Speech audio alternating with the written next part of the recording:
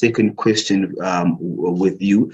And then with this question, it states that the tenant has vacated the property, right? Inspection has been conducted. The landlord wanted to attend the inspection, but arrived 2 days late for the inspection. The inspection was then done with the agent and the tenant in the absence of the landlord. So the landlord then came later and then claimed damages. And on top of that, that he stated that he will then use his own contractors to repair the damage, but has not came back to the agent or the tenant regarding the amounts relating to that damage and what he would like the tenant to be liable for. And then the agent goes on to say that seeing that the landlord is ignoring all communication on their side, is there perhaps anything that they are permitted to do in order to get this finalized at this stage? So look, the quick answer, and I'm not going to refer to specific sections and rules and stuff like that with relation to the Rental Housing Act. But long story short, the Act specifically requires that certain timeframes are adhered to when dealing with inspections, exit inspections, that they be attended to in a certain way. So yes, normally you'd want to have a landlord or his representative. You'd want to have a tenant and his representative attend within a certain period of time. It should be organized within that time. If it's not a different story, then by agreement you can have it at a different time. But the Act specifically does require that an inspection be done within a specified time frame. Now, unfortunately, because of the way that the question's worded, I'm not 100% sure whether the landlord would have been available within that time frame or not.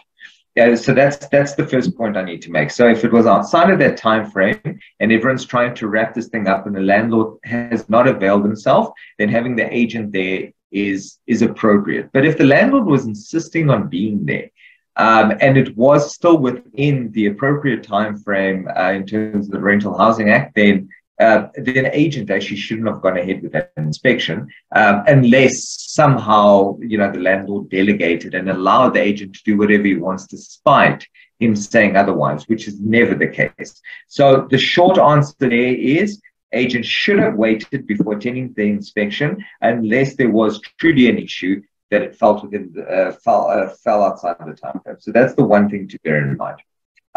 Once the inspection was conducted, there is obviously a person is allowed to attend to certain repairs, and immediately after attending to those repairs is entitled to, must refund the balance of the deposit.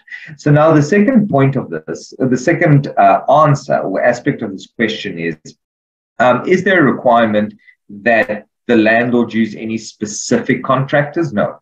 The landlord is actually entitled to use his own contractors. Remember, it has an obligation to return the property in the condition within which they found it. Like obviously, with things like fair wear and tears and their responsibility. So certain things that a landlord does typically carry. But if you get a property that's been painted, you return it painted. Simple as that, right?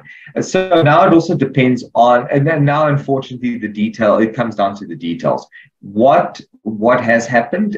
Is the landlord hiring a contractor to do more than what is required or not? If the landlord is simply appointing a contractor and saying, listen, here's the invoice, this is the cost of you having left the property, you left it in a certain condition, this is the cost I incurred to bring it to an appropriate condition, you need to pay for it, this is coming out of the deposit, there's nothing wrong with that.